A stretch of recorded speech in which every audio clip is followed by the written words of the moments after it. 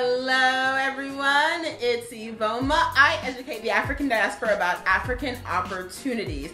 Today's episode is a light-hearted poke at the dumbest questions I've seen online about Africa. Make sure you like and subscribe to receive more of this content.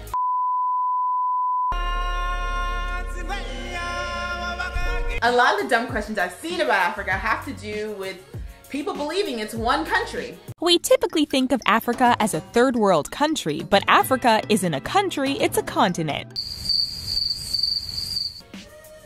One country. So, do you think Africa is a country or a continent? Country.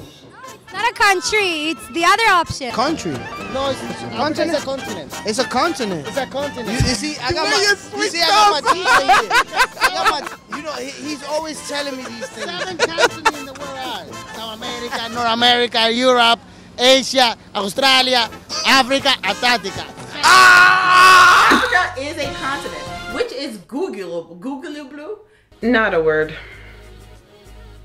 Not at all. Which you can Google. What is the capital of Africa?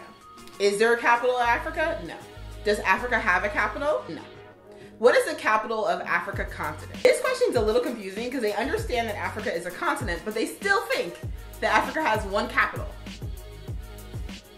What is the capital city of North Africa? Whatever. So there's at least 56 countries in Africa, 54 of them are recognized. Who is the president of Africa? Who is the prime minister of Africa? Once again, because people believe that it's one country, they feel like they can ask these questions. I thought the answer, Kunte Kinte and Obama. That was chuckleable. Again, not a word. Not at all. Funny. This is not a dumb question, but it's funny because I've also felt the same way. Do many Americans actually believe Wakanda is a real African country? Ever since Black Panther came out in theaters, it seems like a lot of Americans on daytime and afternoon talk shows have been name dropping Wakanda and or talking about Wakanda like it's a real country. The thing is, I don't feel this way just about Americans. I feel this way about people in general. Like there are some people who believe Wakanda is a real country. It's not. It was made up by an American who wanted to see his black friend in a comic book. I wish it was real. I wish Black Panther was real. I wish Wakanda was real. I would have been relocated. Another question that I have seen, once again, it's not dumb on its face, but it just leads to really funny responses, is who is Nelson Mandela? So, you know, that's not a dumb question. Maybe you don't know who he is. Now that I'm in the middle of editing, I'm gonna have to reconsider. Nelson Mandela has done enough things to be remembered. You should know him. I mean, obviously Nelson Mandela, one of the most significant historical figures of the 20th century. What knowledge or awareness did you have of him growing up, or when did you learn of him? He's one of the most known athletes in the world, and a lot of impact in any kind of sport that he did, and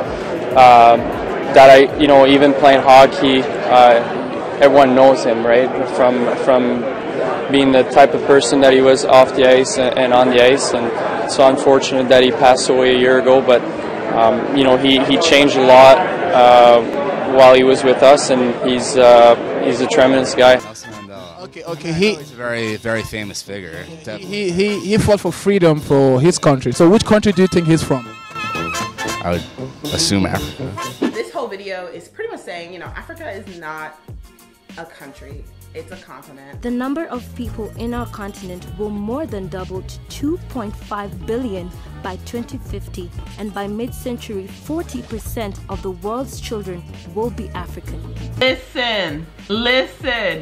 40% of the world's children will be African. Bananas. Comment below with the dumbest questions you've ever seen about Africa.